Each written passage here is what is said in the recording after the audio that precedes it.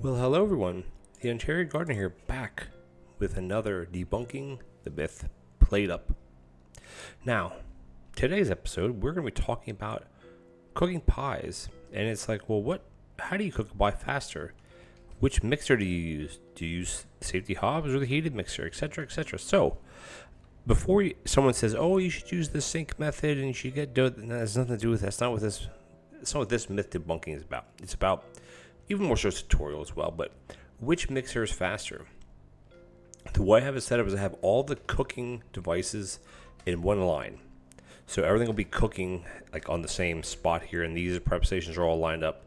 Because it's interesting to see once we get going that some of these will surprise you for the first couple. But once you start getting down to like having 5, well 4 plus 1, 4 plus 1 to having 10, what the clear winner is. Now, the way I have it set up over here is I have it set up automated to where it's the least amount of grabbers, etc. So you basically have flour to grabber to your mixer. Then you have your meat to grabber to combiner. And that's set up for all of these the way it needs to be set up so they each get everything at the same exact time. Now, the only difference, a couple differences. One is this heated mixer obviously should be turned to match the other ones. The heated mixer doesn't have a hob because it is its own hob.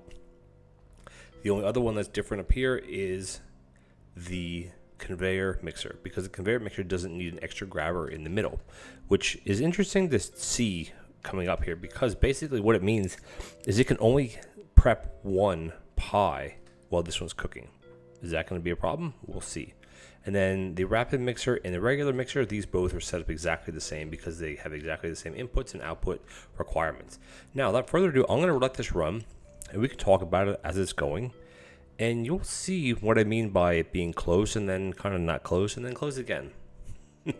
Or I may just be blowing smoke today. Let's go into practice and watch. As you see, they all start out pretty quickly, and you see, just wait here. The rapid mixer is on the hob first. Boom, the conveyor mixer is right next to it, right next, and then it's the regular mixer top. The conveyor mixer, or excuse me, heated mixer at the bottom is still way behind. Okay, so the first 3 are done. So right there, the first one was done, was rapid, followed by conveyor, by regular. Just keep an eye on it. Again, it's rapid, conveyor, is it? Conveyor, and then regular. Very quickly, mind add you. Now, of course, the rapid is going to be first, but watch between the conveyor and the regular. They're done exactly the same time. Now, let's keep watching.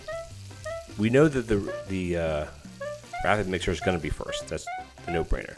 But look at the other ones. The regular mixer at the top is actually catching up. And the reason why is because down here, just watch the conveyor mixer. This actually finishes processing before the conveyor mixer does. Look.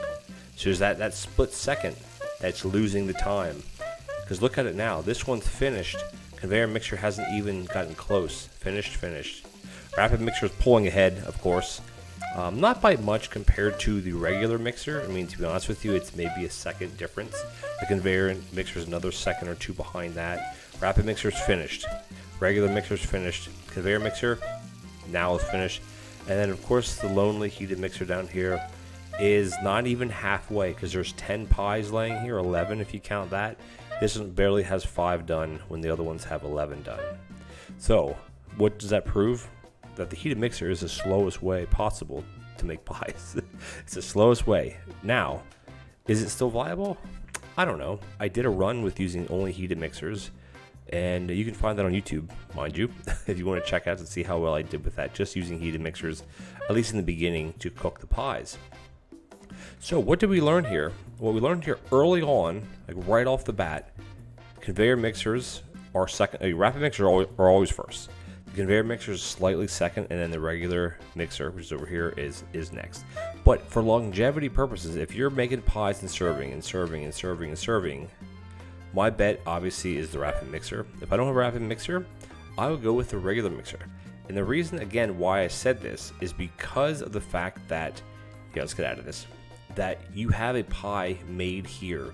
So you have 1, 2 while one's cooking, essentially. So there's always going to be a backup here.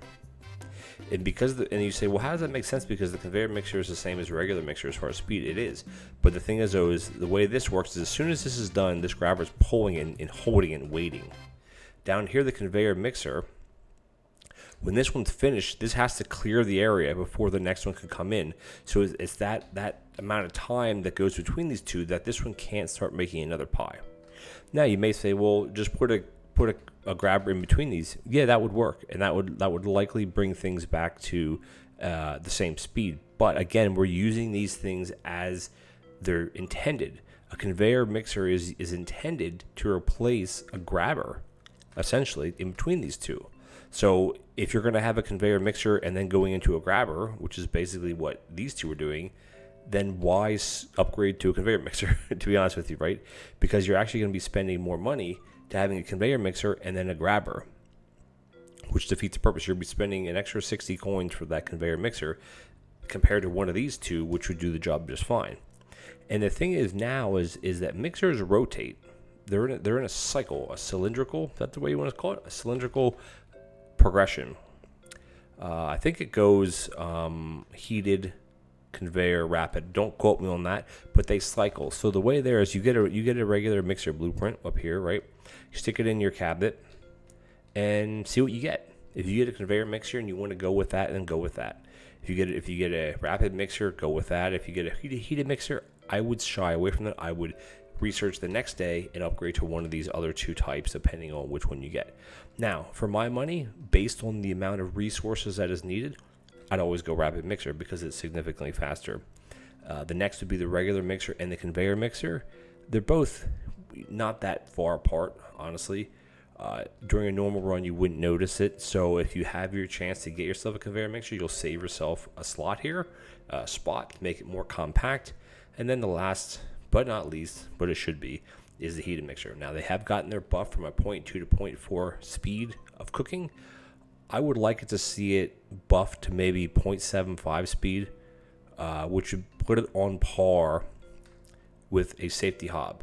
Because if this is at 0.75 speed, now it's not the same as the other ones, but it cooks the same as this. It'll mix the same speed as a conveyor or regular mixer, but it will also cook the same as the safety hob. So that may really change people's minds. I know they were given a buff, and I think that's mainly due to the sides. You have like chips, and you have pumpkin seeds. Well, pumpkin seeds not so much because you don't use the mixing. You wouldn't use that for chopping pumpkins because you have to have a portion, or et cetera, et cetera. It doesn't matter. But point being is that for things like onion rings and fries, especially for fries or for chips as they call them, this would be great because you'd have your potatoes, grabber, heated mixer. So it would do the mixing action, and it would also cook the fries quite quickly. So imagine if this would be a safety hob speed, 0.75 speed, with the mixing action. It would really, really, really good. But again, since the mixers are now in a cycle on how they are researched, you can keep researching the same one until you get what you want. Anyway, guys, thank you so much for joining me. This was a fun one to make. It wasn't so much a myth, but it was more so a test to see which mixer is faster when making pies. Now, again, you may say, well, you should use the dough ball method and then a mixer. You want to know something? If you're using a safety hob, one safety hob, doing that means nothing. It does not change one single bit of speed, because ultimately, as you've witnessed, the speed at which you can crank out pies is because of this right here, the safety hob.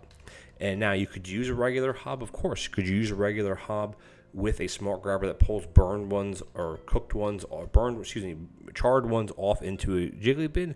Of course. Is that practical? No. Is it really that much faster? No, it's not. Because what you can do is because the mixer will mix a pie faster than this will cook it, of course. So you could have two setups here with the corner grabbers. Now put a corner grabber right here. So it goes from the mixer to your smart grabber. Smart grabbers are recommended because of the way that as soon as the mixing action is the first one's done, this will pull right away. It won't wait until the meat's on to make it the second one. So using smart grabbers is kind of the way to go here, in my opinion. Anyway, that's not about this video. So thank you so much for joining me. If you're enjoying these kind of debunking the myth videos, please leave a comment below about one you'd like me to try, or something that you've heard of. Hey, I've heard you can do this. Is it possible? Is it feasible? Is it worth doing, etc., etc.? I'd love to test it out for you. I want to get all your guys' ideas about debunking myths or things that you don't know about. Can you automate this? I should do it. Can you automate this series? Nothing to do with this series, of course. But thank you guys so much for joining me. If you enjoyed this video as well as my other PlateUp content, please consider leaving me a subscribe. It would be really helpful to the channel. If you enjoyed this video specifically, please consider leaving a like as well as a comment. I enjoy reading all the comments I get from all my supporters and all my fans. And every comment that I get, I will react to it either with a thumbs up, a heart, or a personalized comment right back to you. I'll try to respond to everybody, but sometimes time gets away from me, but I try my best. So thank you guys very much once again, and stay tuned for another Debunking the Myths PlateUp video. Take care now.